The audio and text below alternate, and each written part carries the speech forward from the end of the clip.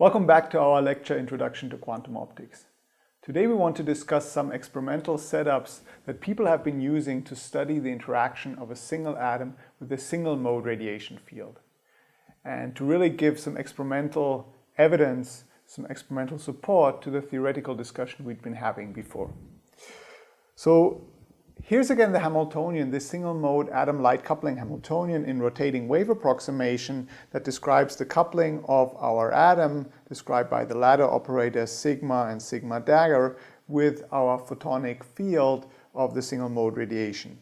And that's given by the A dagger and A light field operators. And then remember, we had a coupling strength between the light field and the atom, G, which depended on the inverse of the square root of the volume of the box we had been using to quantize the radiation field, and was proportional to the dipole matrix element. So obviously what we really want, if we want to study the dynamics of a single atom with a single mode radiation field, we want G to be large as we can get it.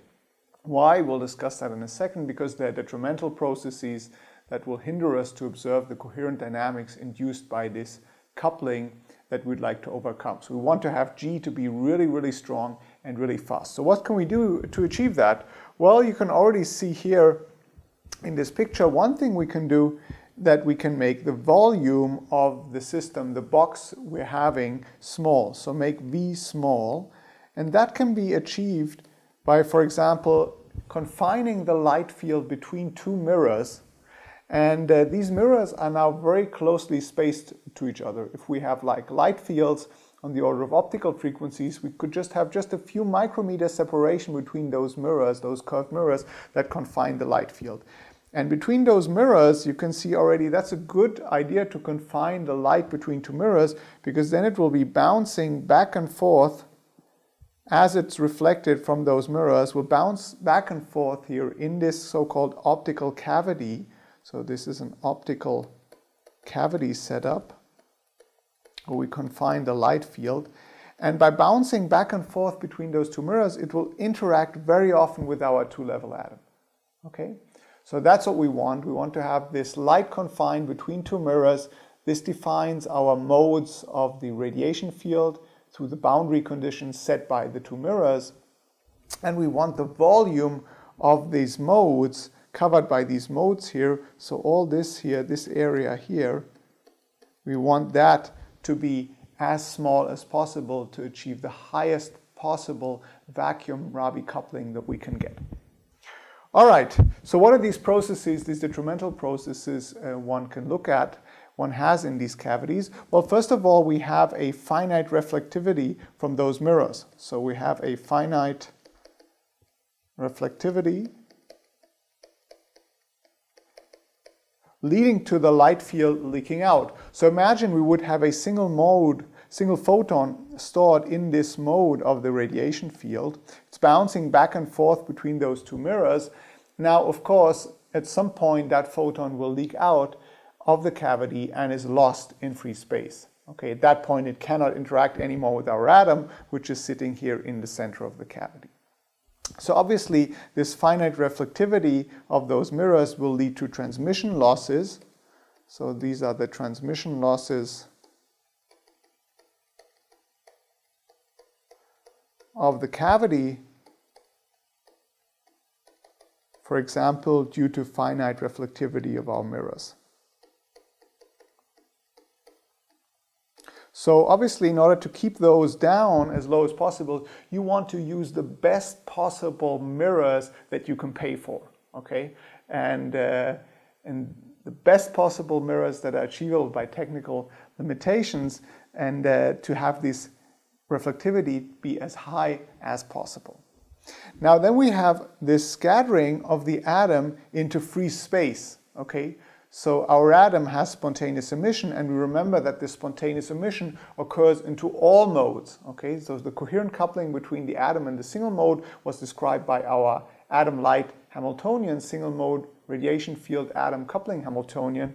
But there's also, of course, spontaneous emission into free space. So this would be the spontaneous emission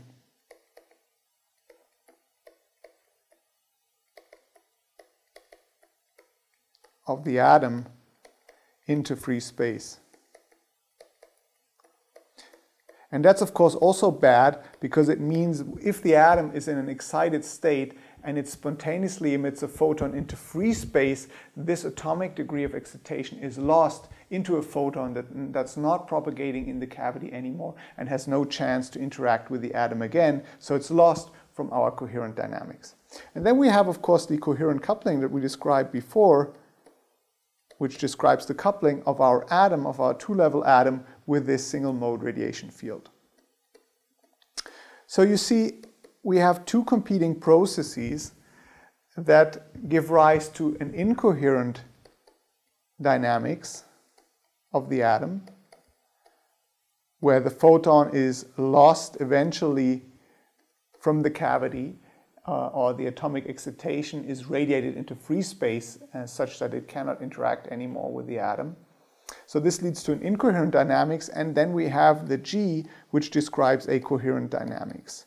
And of course, what we want in order to really, see a strong coupling of the atom to the radiation field, in order to see this beautiful coherent dynamics of, for example, vacuum Rabi oscillations that we have been talking about, is we want this G to be much larger than kappa over gamma. This is in fact often described by the so-called cooperativity parameter, which is G squared over kappa gamma. So the ratio of the coherent coupling to incoherent coupling.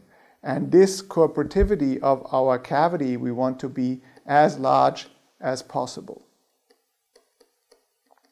And eventually, if that's large as possible, then we're going to see many Rabi oscillations, vacuum Rabi oscillations, for example, before they're damped. So we have this exponential decay here in this envelope with a time constant T decay, and this decay time constant, and that's proportional to 1 over kappa plus gamma. So you want these rates, these loss rates out of the cavity to be as small as possible. You want the photon to live as long as possible in the cavity, or the atom to scatter as little out into the free space, such that the atomic degree of excitation is lost. And eventually G as large as possible to overcome these processes, to really see many, many of these oscillations before they're eventually damped out. There are many systems that people have been using in the interaction of a single atom with a light field to realize such setups. The simplest case we've discussed already is just take two mirrors, put an atom in between those two mirrors, and in order to have long interaction times of the radiation field with the atom, ideally you want this atom to be trapped, for example, here, or if it's flying through the cavity, you want it to be as slow as possible to have long interaction times of the cavity with your atom. Now, this has been achieved, for example, in beautiful pioneering experiments by the group of Serge Haroche and Herbert Walter with microwave photons. And we'll discuss that in a second, why it's good to use microwave photons, why we want to do that. And to make good cavities, they basically took copper mirrors, coated them with niobium, cooled this down such that the niobium turned superconducting and was essentially a super good mirror for microwave frequencies. And then you have a couple of wavelength separation between these of a few centimeter radiation wavelength of the microwave field. So they're really kind of macroscopic mirrors with kind of centimeter-like separations. But of course the mode volume compared to the wavelength of light is still small. So you can have a strong coupling of the radiation mode in the microwave regime to your atom. You can do this in the optical regime, we discussed that. You can also have very new experiments, for example here Rob Schölpkopf's group, John Martinez' group, or Andreas Wallraff's group, who are using strip line circuits. So they're using printed circuit boards where microwaves can propagate on printed circuit boards, and they can also form resonators where these microwave fields are now stored on these circuits, and they can introduce artificial two-level atoms. So these are what we call an artificial atom, which is again like a two-level system formed out of a complex solid-state system where you can have a large coupling of this artificial atom to the microwaves propagating in these strip line circuit resonators.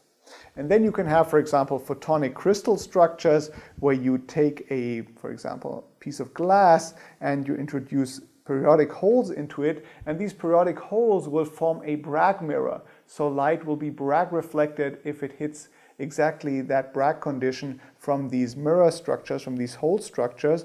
And you see these form basically a mirror. So these arrays of holes form mirrors.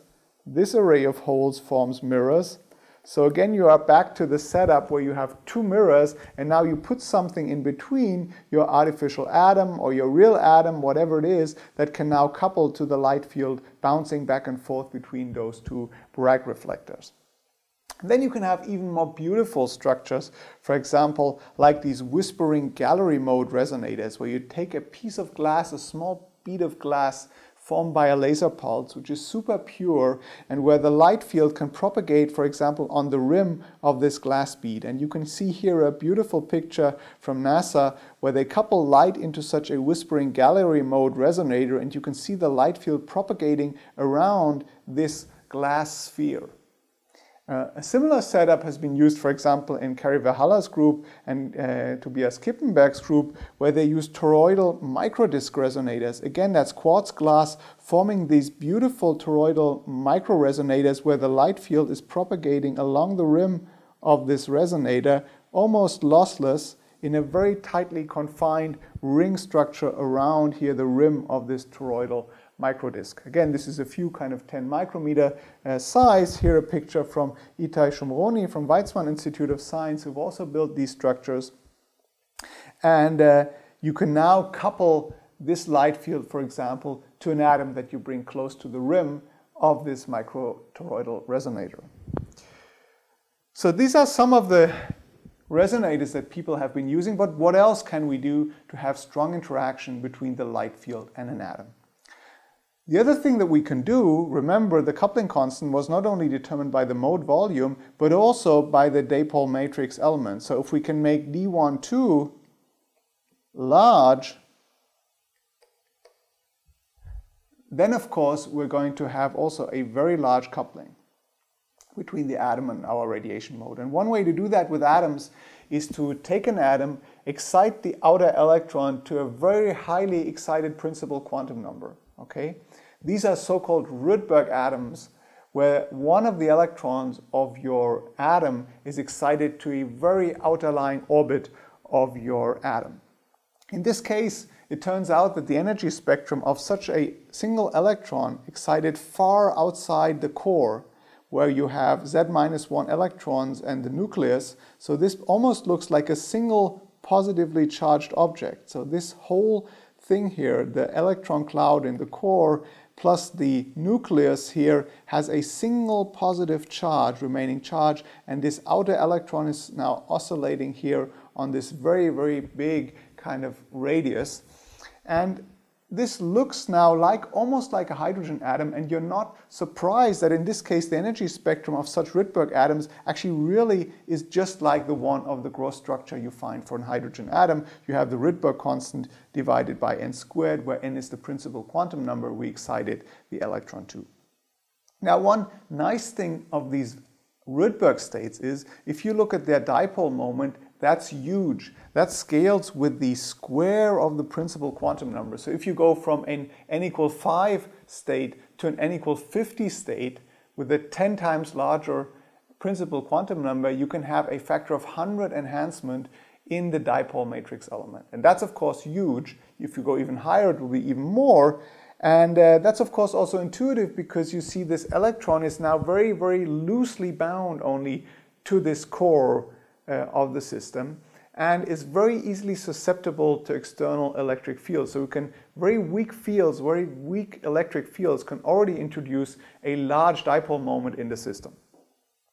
And the states that have been used, particularly used in the experiments of Serge Haroche, for example, in the microwave resonators, are so-called circular Rydberg states, where you basically go to high principal quantum numbers and you go to the maximum possible angular momentum that you can have in the system. So remember, if you have a principal quantum number, let's say n equal 50, then the maximum orbital angular momentum you can have is determined by the principal quantum number -1, so that would be 49 in this case, and the maximum projection of the angular momentum onto the z-axis, that's just given by L, so that would be 49 in this case as well. And this would be, let's say, our ground state, and this would be our excited state, which is now n equal 51, L equal 50, ML equal 50. And the separation here typically that one uses in the experiments is around 50 gigahertz. So it's all in the microwave regime. We have a two-level atom there. We can have an isolated transition between those two states in a magnetic field, for example, or electric fields. And we can really now interact this atom, this Rydberg atom, with this giant dipole matrix element with a single mode radiation field trapped now between those superconducting niobium cavity mirrors that I introduced to you before in the last slide. So this is what we're going to make use of in the next lecture, and we're actually going to see how, by using these kind of microwave systems, these microwave resonators interacting with these Rydberg atoms, these two-level atoms formed in these very highly excited states, how we can use that to detect a photon without actually destroying it. Thanks a lot for watching today. See you in the next class.